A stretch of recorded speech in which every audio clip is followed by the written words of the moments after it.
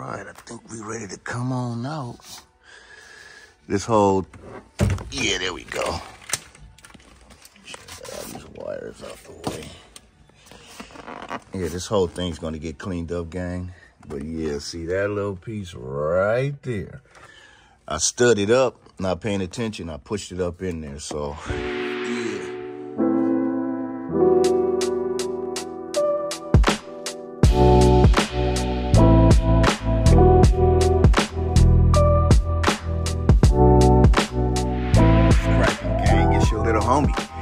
Warren, and you know we up in the rock shop. I'm back on my usual get down, gang, wrenching while you sleeping. Fresh off work, gang. It's about close to 2 a.m. And we back up in the rock shop, gang, for another edition of RocshopChronicles.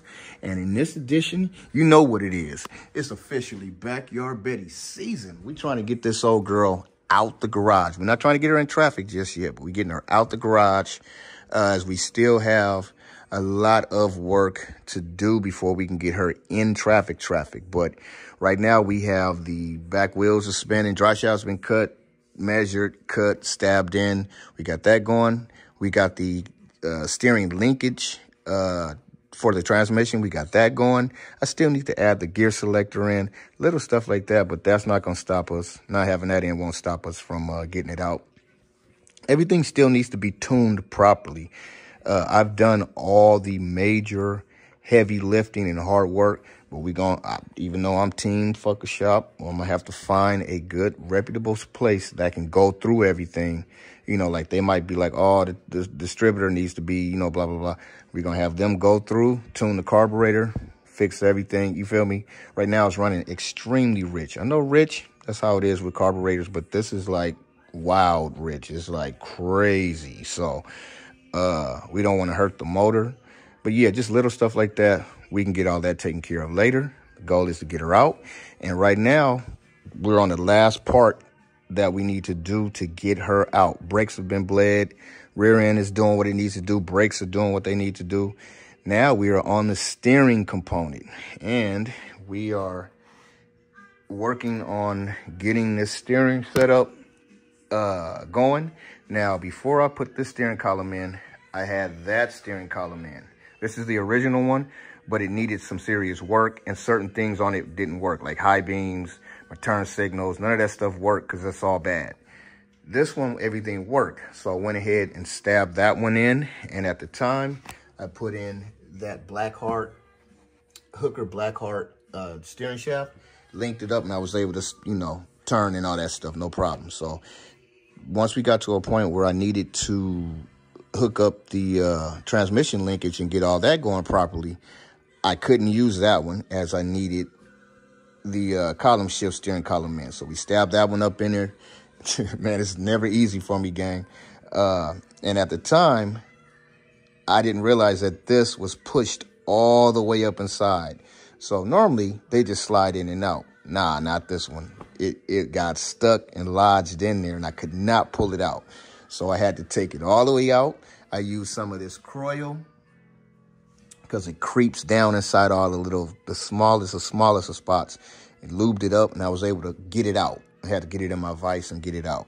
So after I did that, went ahead, stabbed it back in, hooked everything back up, and right when I went to hook up the steering shaft, it would not fit. These G-bodies are G-bodies, but they're not all the same, gang. The tolerances are going to be different.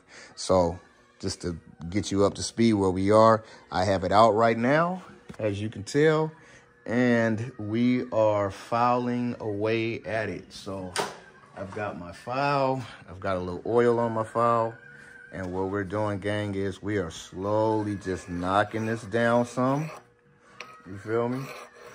Slowly just knocking it down some like this until, you know, and then we're test fitting. Now I have 3 of these Jeep shafts from these are the Hooker Blackheart series, and that is the part number. Of course, I picked this all up from my Club Prez 80s Performance, and here's the part number, gang, and I'll have a link to that in the description as well.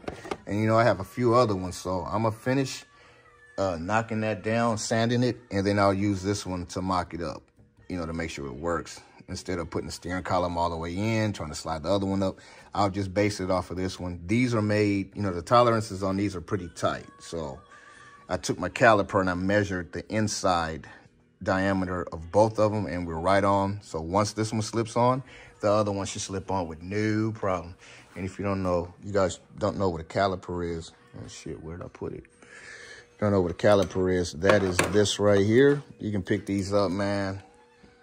You feel me? They'll tell you exactly what the inner and outer diameter of them, you know, whatever the part is that you're looking for.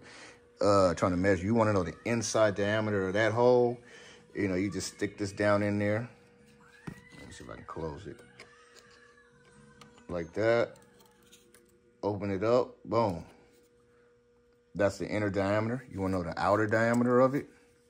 Open it up. Get inside the jaws there. Oops, my bad, gang. Boom. There it is. So I measured that first. They both came in at the same size, but it could have been something up in here. You feel me? Could have been something up in here. A couple of burrs in there was keeping it from slipping on. So I just decided to take my file and clean it all up and get that cracking. So that's what we gonna get after, gang. You know, we got some oil on here, and all I'm doing is just slowly filing it. Now, this steering column is going to get all the way rebuilt later on. But for right now, as we just try to get it out the garage, this is, you know, we just need this to be able to steer and turn. So roll with your homie, and we're going to get this cracking and finish this up. All right, y'all. All right, gang, we back in. Let's see what we can do here with this. There we go. Oh yeah, that'll work. That's going on nice and smooth. I'll lube that up.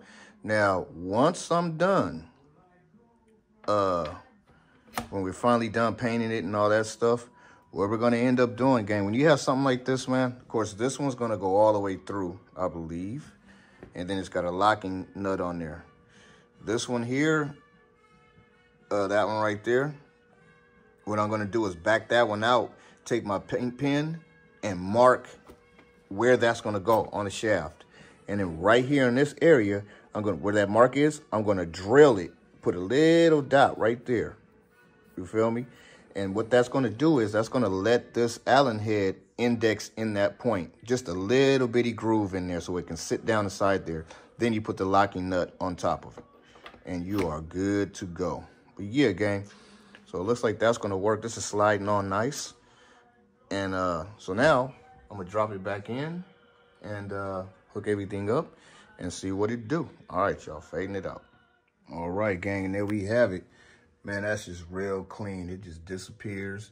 Of course, that back there, that'll be painted black once we get everything in place. It'll just flow and, you know, fill right on in. Now, later on today, I'm gonna fire it up and we're gonna pull it out. I think I'm gonna go back. I think it was Brother Ravi Grind School who had a video on how to tighten up the steering column. I'll go looking through his video catalog and see if that's there. He also had a video, I'm sure of it, about getting the steering gearbox tight. So make sure I had enough fluid in the gearbox. And later on today, gang, we are going to pull her out. You know what? Let's go ahead and see. We got everything tightened back up. Yeah. Yeah, let's see. Oh, yeah. Oh, yeah. Yes, sir. All right, y'all. Shit. Of course, the car ain't on, so it's hard to do its thing, and them tires is hella low. But we live. Let's see if I can see what it's doing in here. Oh, yeah. Oh, yeah, gang. We good. We good. We good. We good. So, later on, I'll check to make sure there's no power steering fluid leaks. And, all right, gang, it's raining. So, well, we're going to pull it out a little bit, steer it, and I might even be able to get it up closer. You feel me? So, but there it is, gang. We got it on, and I'll bring you guys back in the morning. Something else I'm going to be doing is checking for vacuum leaks. I'm gonna put some stuff around because I'll be spraying once it gets to its, calms down, it's idling. I'm gonna be spraying some starter fluid around the intake, around the carburetor base to see if the idle changes. And if it does, that lets me know I got a vacuum leak somewhere. So, all right, gang, usually it happens around the plate, and then you might have one at the intake. Now, when I put the intake gaskets on there, I was really careful with that and the China wall. You feel me? So I'm actually going to get a gauge and start playing around with that. If I'm going to have a carburetor, man, I need to learn how to do all that. So, but there it is, gang. We got it in. And this, once again, is the Blackheart steering shaft. I'll have the link to the part. And, it's for the LS swaps. But this works over here. And, see all that room. And it just looks real clean and tidy. All right, y'all. I'm going to... As soon as the sun comes up, we hit about 8 o'clock. I'm going to get back up, fire this thing up, and we're going to pull her out today. Yes, sir. Fading it back on in. All right, gang. So, man, the rain just will not let up. I'm not going to be able to pull her out because, no windshield, that type of stuff. So, I've moved on to another project, gang. It's time to get the wiring cleaned up. It's time to get this one wired up with the One Touch. We got the auto lock One Touch. Get the wire all cleaned up. I'm gonna have to snatch the dash back out. All that fun stuff. But yeah, this turned out great. I was able to turn the wheels out, turn the wheel back in, no big deal.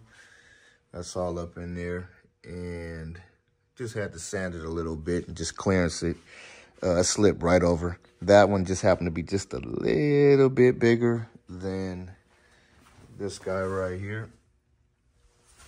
No big deal. A little sandpaper, a little file, and I was able to get it cleaned up. But yeah, gang. All right, y'all. I'm going to call this a win. I was able to turn the wheels. No big deal. And get that cracking. But, man, I'm going to let y'all go. We've been letting this drag on for long enough. You see what it is, gang? We getting her closer and closer. Right now, at this point, I can pull her out. As soon as the rain lets up, man, that'll be another vid. We'll get that cracking and get some footage of me or the owner back in the car on out. And we getting one step closer to getting her all the way out the garage and the Malibu in. But, man, it's your little homie, Elko Warren, up in the rock shop, repping 80s and most definitely keeping the shit.